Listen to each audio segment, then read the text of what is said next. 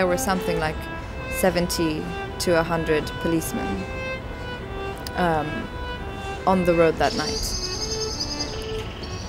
There were some in the trees and sniper positions, and some on the road. And 7 men were killed. Several of the men were killed with single shots from the snipers to the head or the heart.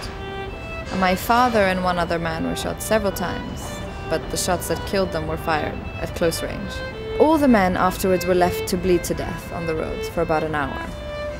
When they were moved, they were all taken to different locations, but none of them to emergency hospitals, almost to ensure that they died. And we at the time were inside the house, so we heard everything. We heard the shooting, but we were stopped by the police from leaving the house. Why was he killed? He was a very, very vocal politician. He was a very strong voice against the government. And he wasn't just any voice, he was the Prime Minister's brother. Not just the Prime Minister's brother, but he was somebody who people associated with the Bhutto family. And if you weren't going to have Benazir, maybe you might have him. So he was a threat, I guess, for his ideas, for what he was saying, and also maybe for what he represented to the people in power, to the fact that he was very critical of the army, for example. He didn't do business with the army. And when you don't do business with the army, puts you against them. You write that Benazir Bhutto, your father's sister, and her husband, the actual president of Pakistan, Zardari, have a moral responsibility on the crime. Why? At the time that my father was killed, Prime Minister had empowered Benazir, that is, had empowered her police forces under this operation called Operation Cleanup, which sounds as awful as it was, really, which was to clean up the city of Karachi. And in the year-and-a-half period that Operation Cleanup was in effect, some 3,000 men were murdered in the city of Karachi in exactly this way. And we called them encounter killings, which was that the police would turn up, they would say they were coming to arrest somebody. Of course, everybody at that time was a criminal or a terrorist, and that person would be killed. Usually, shot many times to the back. I mean, it was very clear that it wasn't a crossfire or an incident. And the police would say, oh, well, we tried to arrest them, but there was a problem. But really, they were extrajudicial murders. So at the time that this was happening, the city was on fire. This was how every day you woke up and the newspaper would tell you 12 people were killed yesterday in encounter killings. The police killed 7 men last week. And most magazines would run tallies, like body counts. And the Prime Minister, in allowing this, had subverted the rule of law. I mean, if somebody is guilty, you arrest them, you take them to court. There were no courts at this time. It was just the police. And not only did she allow this, but she congratulated, she protected, and she supported these police officers. And she's on record as saying they were doing the right thing. So she created an atmosphere of almost orgiastic violence. There was no safety against it. In the Western world, Benazir Bhutto is a synonymous of democracy. Why do you think? Well, she was the first woman of a Muslim country to be elected as a head of state. And she was a very a good picture. I mean, it was very impressive. A young woman, an educated woman, a woman who spoke English, who was like them. But if you look at actually her record on the ground, Benazir was thought of as a Democrat, but she had declared herself the chairperson for life of her own political party, the Pakistan People's Party, which is something like you get in North Korea. Her government made no laws. They passed no legislation in the country. They didn't remove any legislation. They didn't do anything. She was a 2-time woman prime minister who didn't remove the hudud laws. The laws say if you commit adultery, you can be stoned to death. And if you engage in premarital sex, you can also be put to death. So basically what the laws say is that they criminalize the victims of rape. So if you're a woman in Pakistan and you've been raped and you're married, you just did adultery.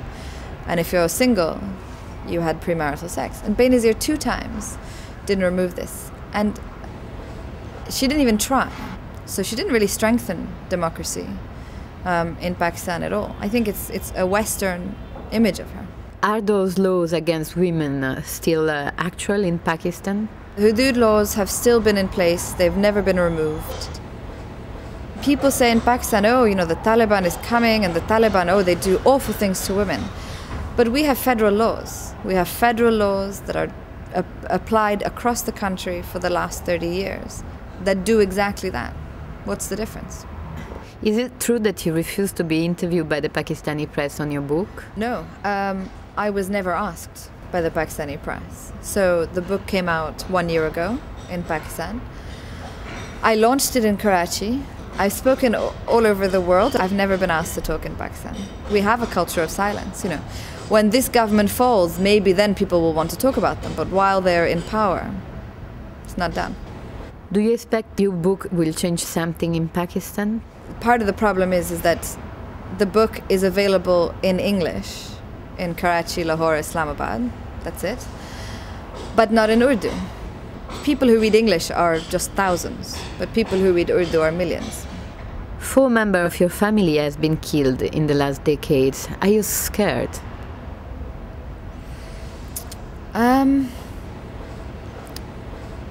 Yeah, well, you know, if it was just the family, one might say, oh, well, it's because of the family, or it's because of the politics, or it's because of what happened. But it's not just the family. I mean, this is a country where every day people are killed. Whether they're students, or they're lawyers, or they're journalists, or they're politicians. There's a history of political assassinations, and then there's a history of assassinations. I mean, that makes me scared, that it's everywhere, and it's anyone. How do you live in Karachi? Are you free to hang around, or you're under protection? Well, it changes. At the moment, it's not very free. At the moment, I have very restricted movements. Clearly, this is a government that exists only on the blood of my family. It's a government that exists because it has hijacked, really, a name. And when you actually have that name, and you say that this is wrong, or you say, you know, what the government is doing is expedient or it's unjust, it makes it a problem. I not only speak about the corruption of the government, but the current president, until he became president, was accused in my father's murder case. He was standing trial. I probably would like people not to remember this kind of stuff. Are you religious? No.